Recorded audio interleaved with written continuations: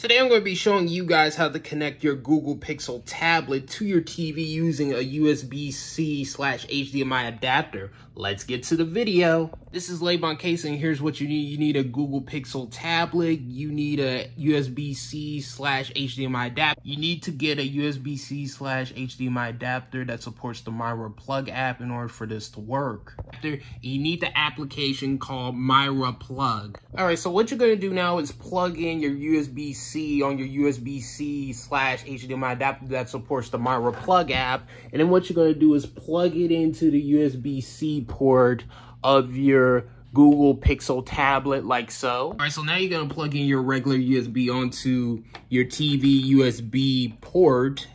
As you can see here, now it's connected. So now you're going to plug in the HDMI into the HDMI port of your TV like so. As you can see, it's fully connected. All right, so what you must do now is go to the MiraPlug app. But before I get to that, once you pick the HDMI that you plugged in, that HDMI with your USB-C/HDMI adapter that supports MiraPlug, and you pick the source, you know, HDMI 1 or HDMI 2, you start to see this right here, MiraPlug/mirascreen.com. It's waiting for you to mirror your Google Pixel tablet screen onto your TV. That's what it's waiting for. So now I must get on to the MiraPlug. I must go to that. And now what I must, and sometimes you must do this as well. Please unplug and reconnect the device to start casting. All right, so now I'm going to replug this USB-C cable here. As you can see, now it's pretty much connected and all that. And now it's pretty much saying, please wait.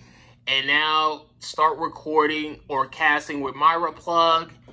All you can pick is entire screen. So you click entire screen and then you click start. And as you can see here, now your Google Pixel tablet is now connected on your TV, as you can see.